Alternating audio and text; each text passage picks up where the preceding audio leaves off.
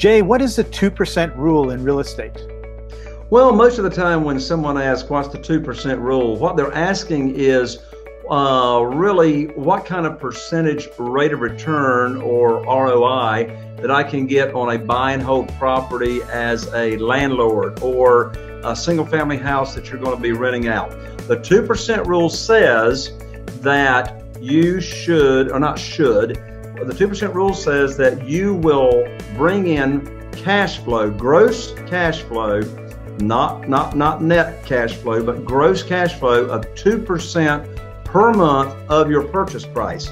So let's say you bought a house and you paid $100,000 for it, then the 2% rule says you will bring in a monthly rent of $2,000 per month on a $100,000 investment.